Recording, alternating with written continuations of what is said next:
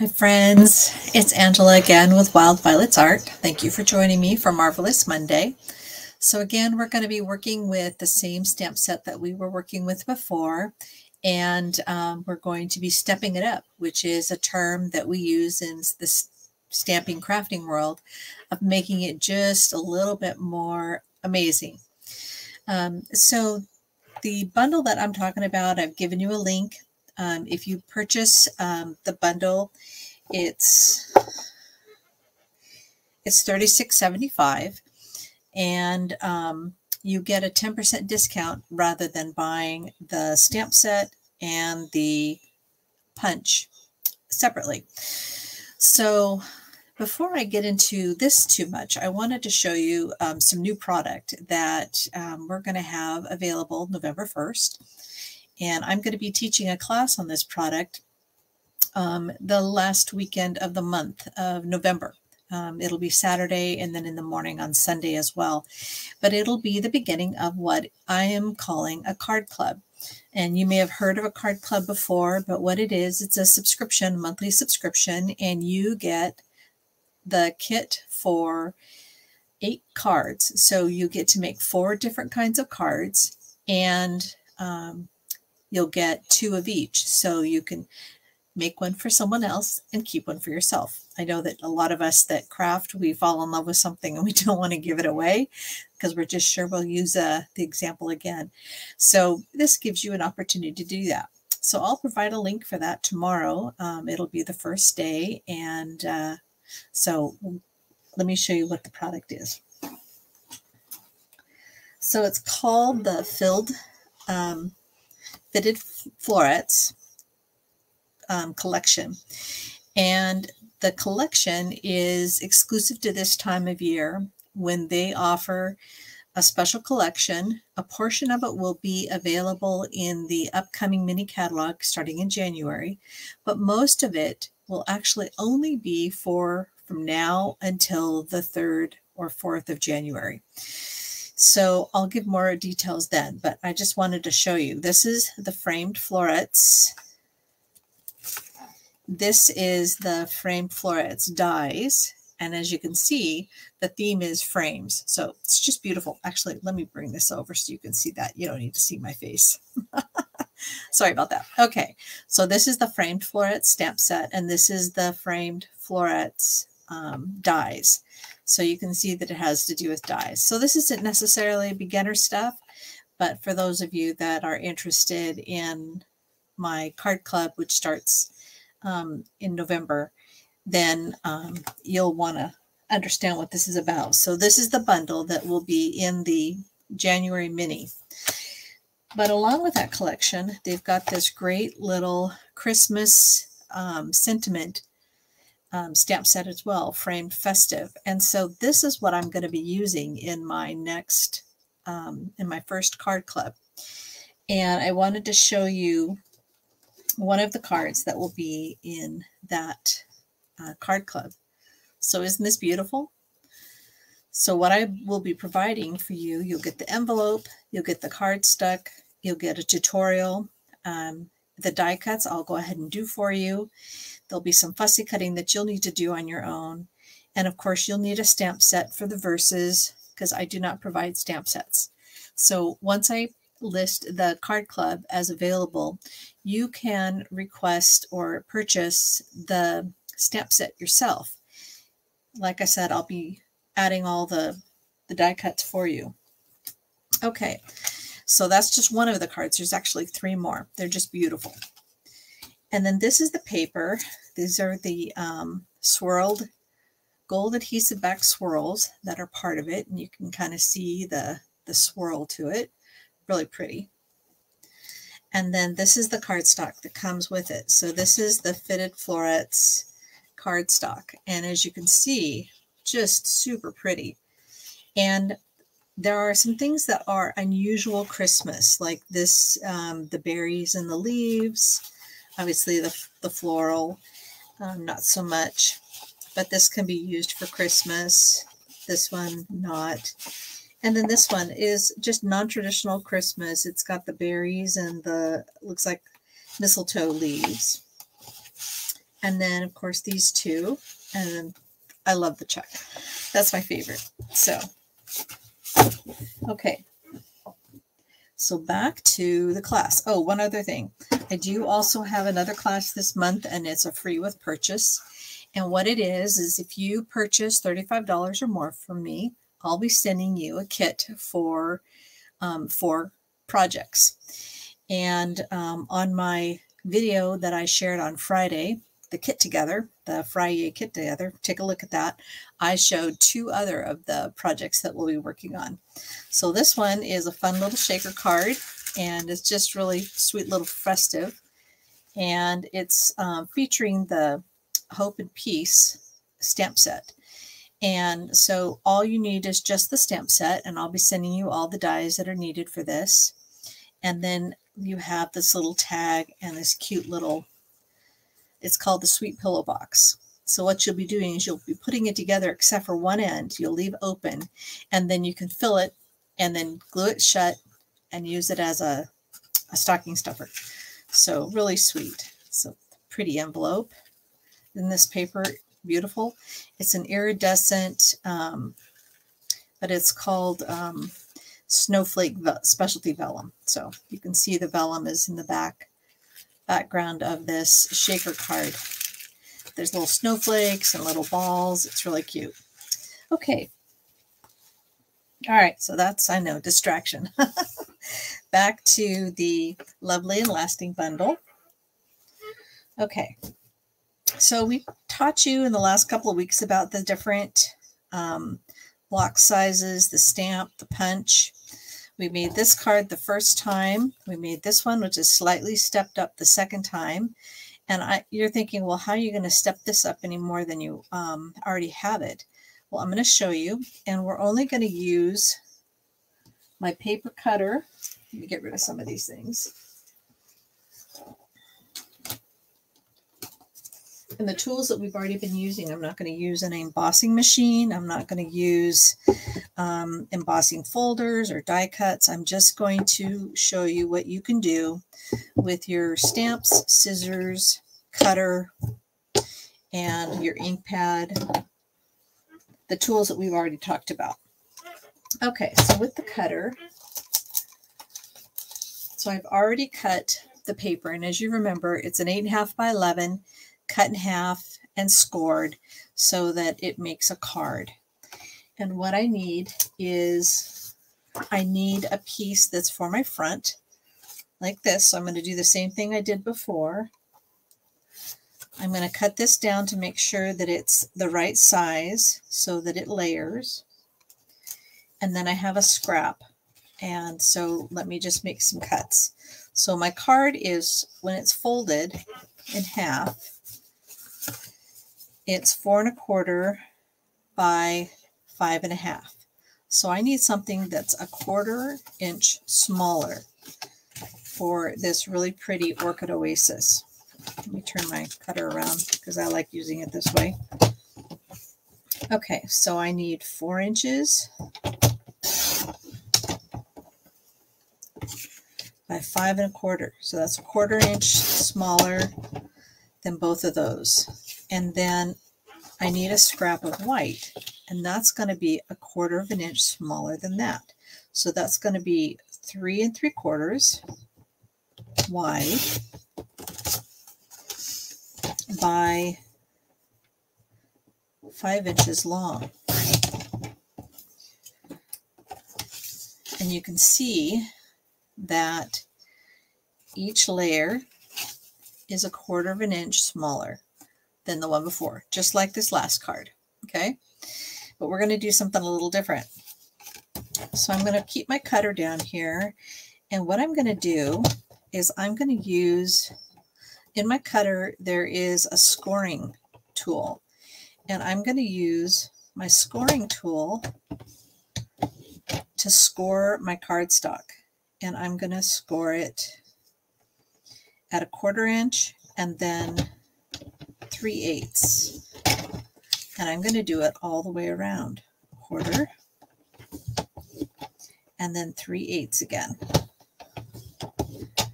And if you're thinking, oh, no way, there's all this math, it's really not. Once you get to doing this, you'll start remembering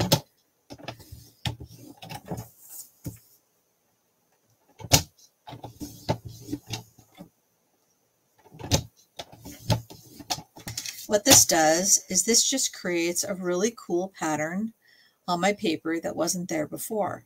So you can do them diagonally at 1/4 inch or 1/8 of an inch. You can do cross hatching so it ends up looking like it's pillowed. There's just anything you want. It's just so that you can see. It's just slightly upping the level of your design. Okay, so let me put this aside. Okay, so instead of stamping like I did directly on the cardstock, I'm going to stamp on a scrap and then I'm going to fussy cut it out. So I need enough for thinking of you and I need enough for the flower. So let me get out my stamps.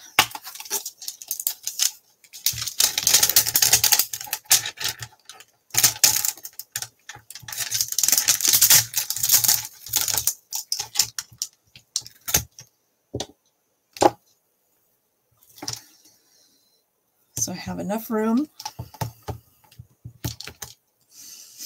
for both. Okay, and then I have that little, actually I need this, and then I'll do the thank you here in a minute. Okay, so I'm going to put the flower on this large, this is the E size, and then I'm going to use the D size for the little sentiment. Okay, so let me,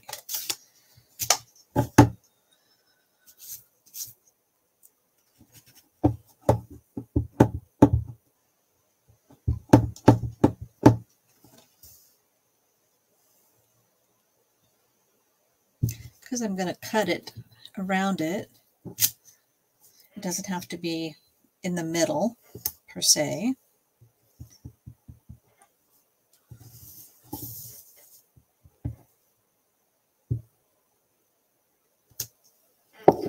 And then I need the little thank you verse.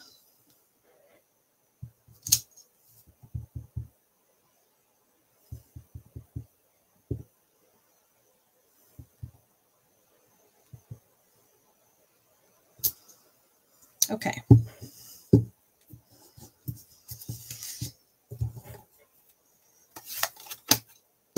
Now I know that these things all look just like I did before. Sorry, it seems like I always forget something. I do this in my classes as well. And again, this is just a chamois with water. You can add cleaning solution if you want, but it just gets the color off my stamp so it doesn't stain too badly. And then I can just wash this. Or actually, I just rinse it off. Okay, let's just put these aside. All right, so with the punch, I'm going to cut out my little sentiment. We've done this before.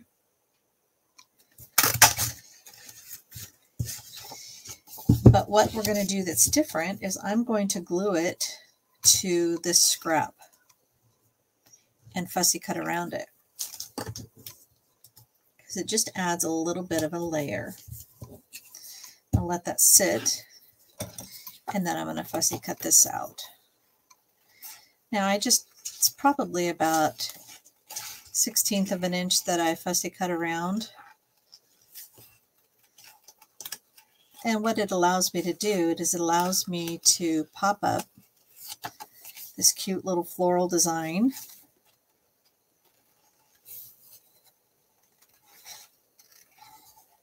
I know it's not fun to watch somebody else cut something, but just to give you an idea.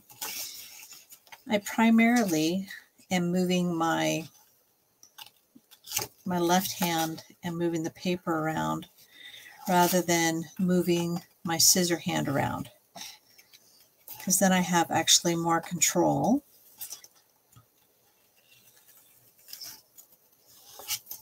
There's those that do this very perfectly. I am not one of those people.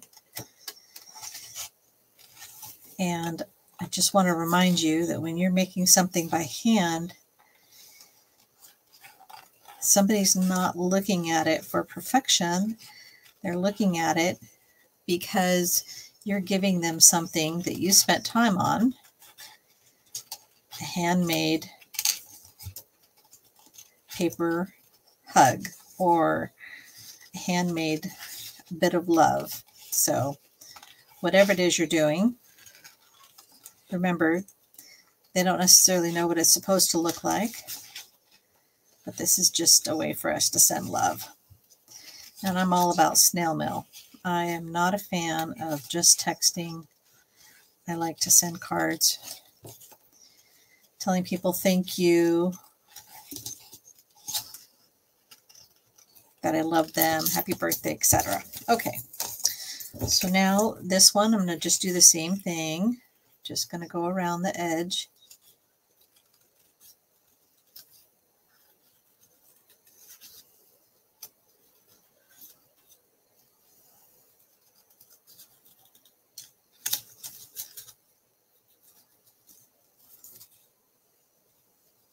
No perfect. Just to give a hint of color around it.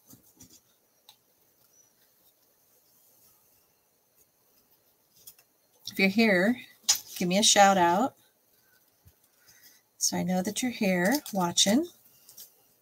And if you missed this, I'll be putting this on YouTube as well. So, okay. So using my bone folder, I am just going to line up my edges and braise it so that it's nice and flat. And then I'm going to glue my Orchid Oasis layer.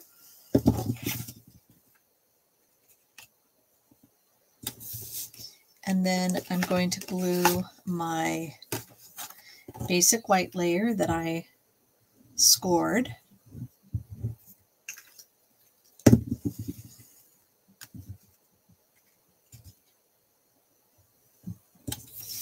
And then I have some ribbons. So this is the metallic ribbon that is the Orchid Oasis also. So all the in colors had ribbon that went with them. And then of course we have these in color dots. So I'm just going to use the last few of my Orchid Oasis as well, or get those ready as well. Okay, so first thing I need are some dimensionals. You get 3 sheets of dimensionals in each one of these packages, just so you know. So I'm going to pop this up.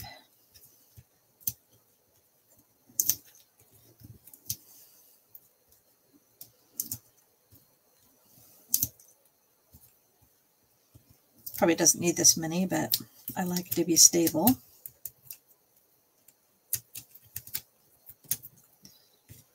Okay, so I'm going to put this in the middle. Actually, put it like that. There we go. And then with some glue dots, I'm going to adhere this ribbon to the back of this, and then, so I'm just going to tie it in a bow, big fat bow.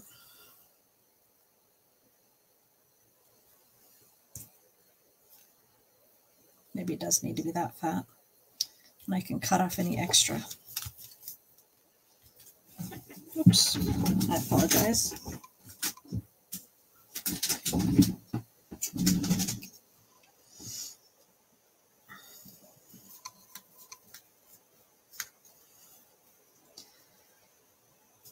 Okay, maybe I'm gonna.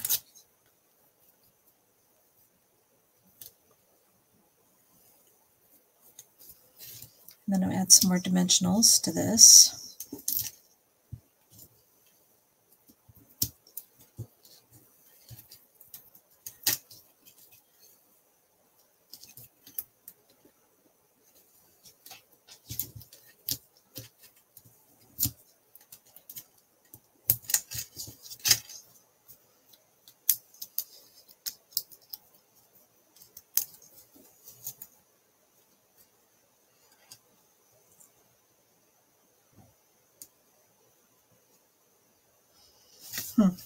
Not sure that I like that.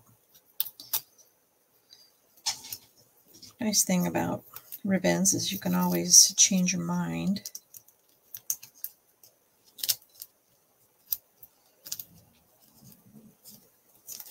I have a puppy that thinks he needs to be in here.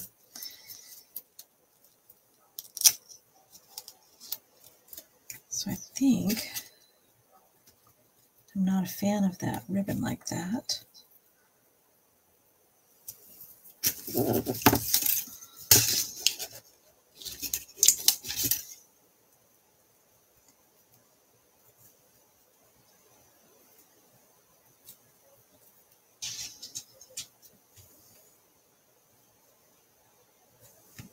I like that better. Okay.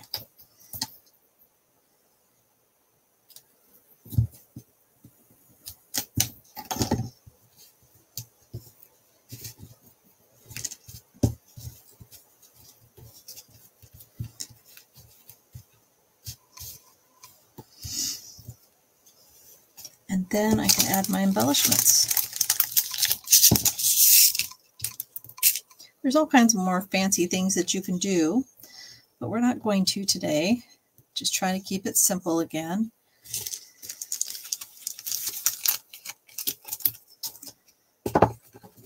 So you can see the progression of our efforts.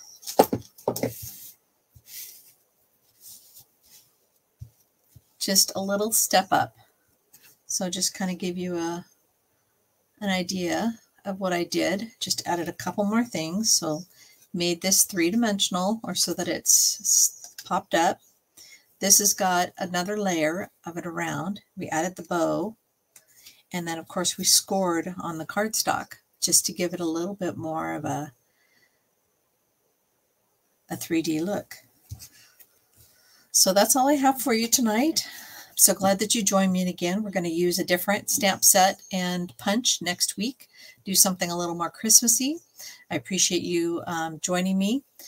If you're watching on YouTube, please subscribe, like, and share with your friends. You can also visit my website at Wildvioletsart, and I look forward to seeing you again next Monday.